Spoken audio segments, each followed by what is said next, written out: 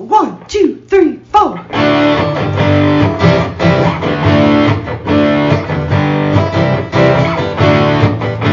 and Jon got it going on. Mike and Jon got it going on.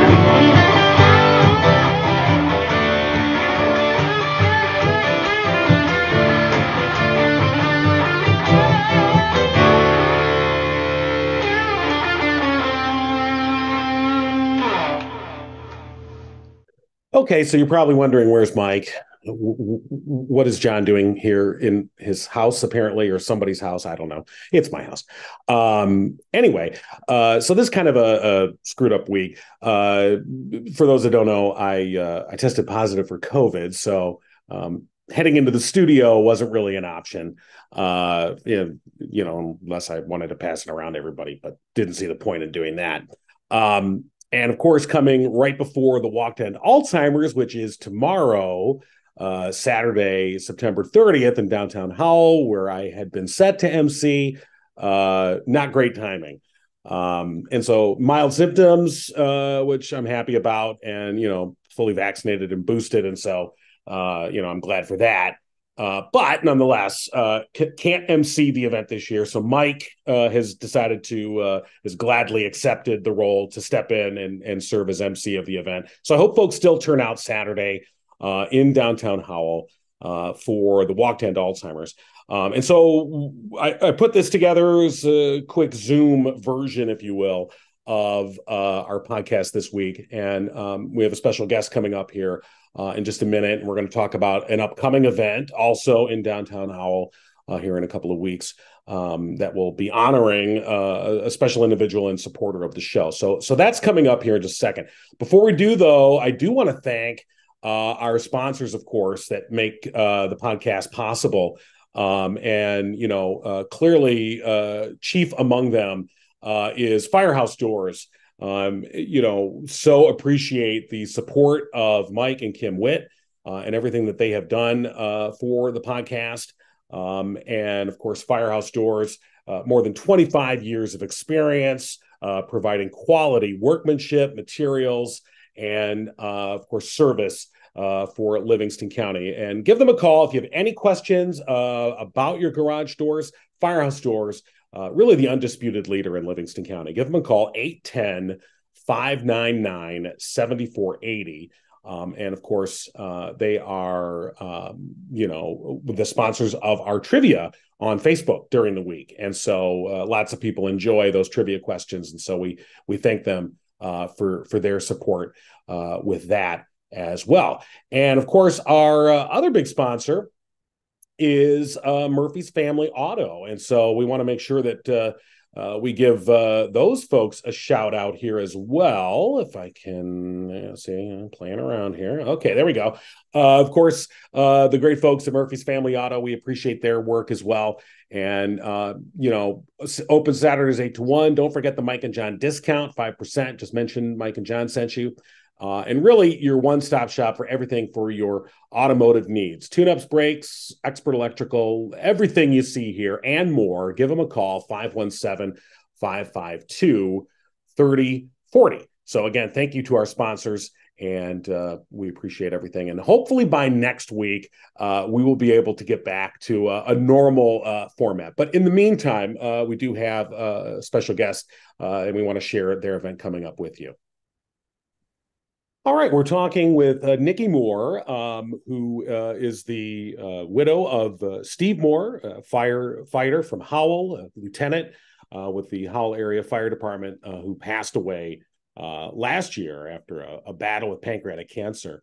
And Nikki, of course, Steve and yourself have been, big supporters of the podcast. And, we so appreciated Steve's support. And of course, followed his battle and his journey, which, even though he has, his earthly remains have left us, the battle continues. His pancreatic cancer is something that many firefighters are finding themselves having to deal with, and their wives. Yes. Yeah. Cancer is the number one killer of our firefighters. And it's all types: pancreatic, lung, esophageal, and more are finding that it is work related. And I think that's a big, I think for many people when they hear that, I know for the first time I heard that, it's surprising. We all know that firefighting is a very dangerous occupation. And so you would automatically think that, injuries, suffered in the line of firefighting itself in terms of actually fighting fires would be, that top, cause, but to find out that it's cancer. And I guess, we've really seen in recent years an effort to protect firefighters and an understanding of the carcinogens that are emitted during these fires and get on the equipment and then, of course, are transferred to the firefighters themselves. Yes. And they're working really hard to make sure that every firefighter goes in with a pack and a mask.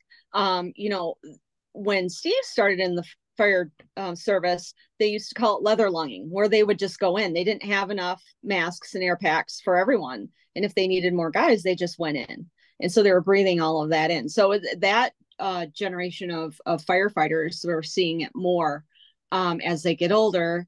Chances are they're going to get some type of cancer from those. And also the foam that they use, sometimes they use the foam instead of the water to put the fires out. And that also, the chemicals in that foam has been proven to cause cancers as well. So, people used to think heart attacks because of all the equipment they use, or injury, but it's cancer, number one. So, in recent years, there's been this event called Walk for the Red, a firefighter from Macomb County who began this. Recently it came through Livingston County, does this every year.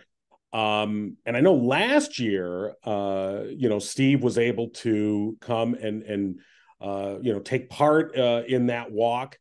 This is shortly before he passed. Mm-hmm. And so, this year again, when the walk came through Livingston County, it was, touching to say the least. And I would say, very emotional. The fact that Steve, his absence was very obvious. And I know you were able to take part in that walk. I did. And Steve's daughter as well. Yes, two daughters. Or both daughters. Yeah. Okay. Yeah. Thank you. And so that had to have some real meaning for you to do that this year. It did. I was determined, that I was going to be there. It was tough, because he wasn't there, but the cause means so much to me, obviously. And Joe has become family. He's the one that does the 140 miles. So they dedicated the Howell stretch as the Steve Moor Memorial leg of the walk. He was a big part in getting Joe recognized in Livingston County 2 years ago, 3 walks ago now. And it was just him, and not too many people noticed him walking through Livingston County a few years ago. And Steve made sure that, Steve, when he wanted to be heard, he was heard. So he made sure every department knew that he was coming through this county.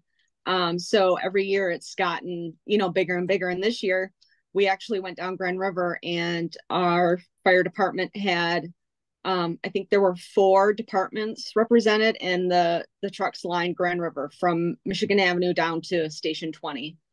And there were people lining the streets, and it was amazing.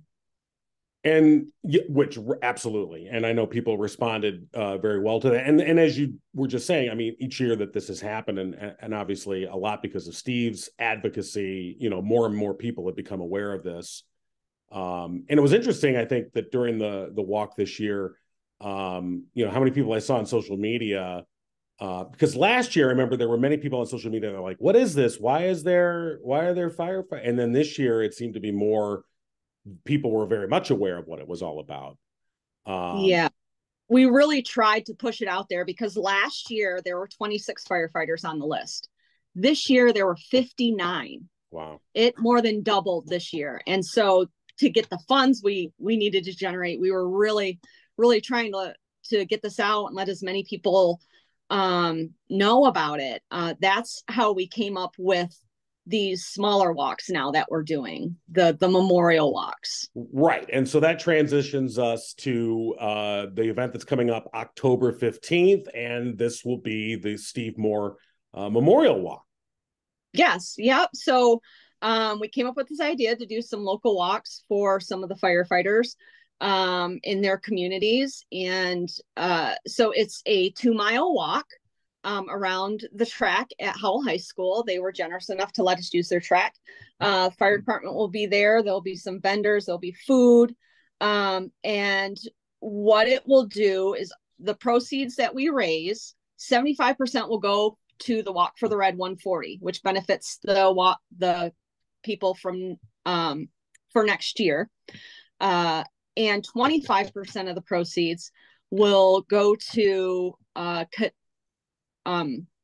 kids or young adults or whoever want to go through the fire academy or EMS training. So we'll put a fund together, and the fire department will be in charge of distributing those funds to someone who wants to become a firefighter. And this will be ongoing. We plan on having this walk for as many years as we can. Right. And as far as people signing up, at this point that's full, but people can just show up that day and take part.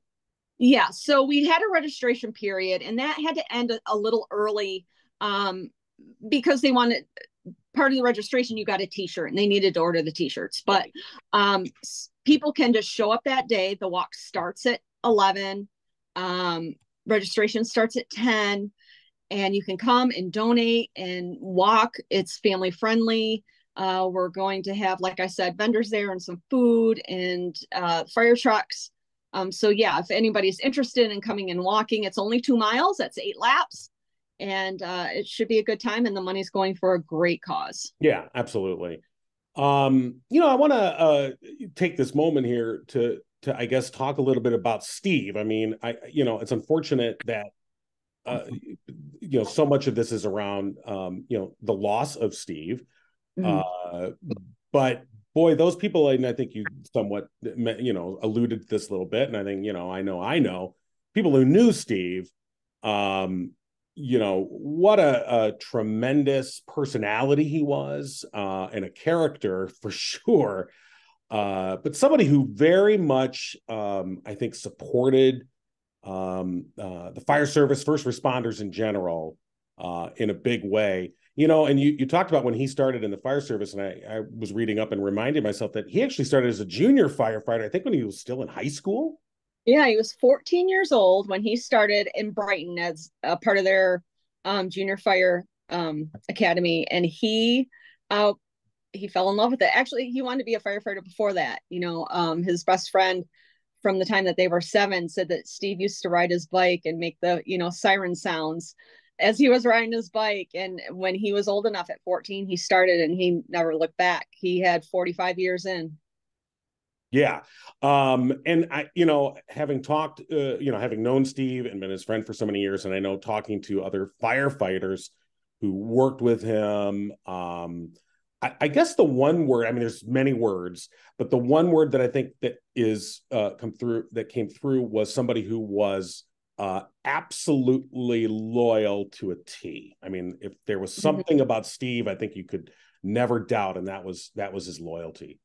Yeah, with Steve, you always knew where you stood with him. People either really liked him or really didn't, because there was no gray area with him. If he didn't like you, you knew he didn't like you, and if he supported you, he supported you 1,000%. He was a very big personality with a really big mouth. And, that was great for some and not so great for others. But yes, very loyal, and integrity was right. Number one for him. Yeah, I guess actually you're right. Integrity would probably be the word to use that would be better applied. And my first dealings with Steve were many, many years ago when he was still at the Brighton Fire Department. And at that time, there was some internal issues, and this is a long time ago. And, he knew that there was things that needed to change. And I think he had the integrity, and I think he had the bravery to make sure that the ball got rolling so that they did change. which they did for the better, both for firefighters and for the public. And so in a lot of ways, I think Steve, and he was one who was very much like, I don't need that, don't mention me. I don't need to be, but I just think that he deserves so much credit for somebody who, again, understood, had a real sense of right and wrong. I guess that's, kind of like you said, people either loved him or they hated him. And you're right. I mean, there was that very, definitive line. And I think, but also he had a very strong sense of what was right and wrong. And when something was wrong, he knew that, that was something maybe that needed to change. And so, I hope his legacy, that's the thing I would really like to see, is that is his legacy that remains, is the integrity and the knowing right from wrong and the loyalty, because, what a guy. And I don't have to tell you that, but I'm hoping that the event, again, coming up on Sunday, October 15th, will be something that, again, will help sort of solidify that reputation. I'm going to share this on the screen again so people can see it. And again, it's the Steve Moor Memorial Walk for the Red, Sunday, October 15th.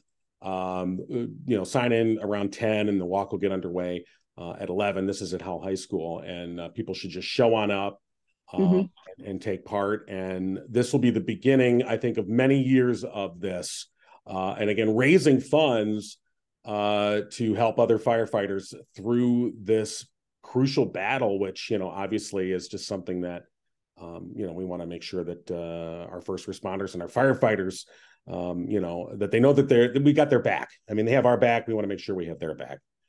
Yeah, absolutely. And there's also still opportunities for sponsorships as well. There's a link that can be followed to, or you could go right to Neighbors United, and if there's a business or someone that wants to sponsor, they can do that as well.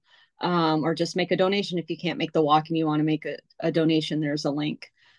So yeah, I hope that this lasts for years to come. And it, like I said, it's for a great cause. These men and women risk their lives for all of us, on a daily basis. And this is the least we can do, is try to take care of them and their families, when they have to deal with this horrible disease. Yeah, for sure. And so, once again, and on the screen, I believe there's a QR code people can take a look at and follow the link, or just go to Neighbors United, like you said, on Facebook or wherever, and they'll find the details. But again, the Steve Moor Memorial Walk for the Red coming up Sunday, October 15th at Howell High School. And Nikki Moor, thank you so much for taking some time to talk about this and sharing Steve with us. Well, we appreciate your support through this whole thing too. I know it meant the world to Steve, and it means the world to the family.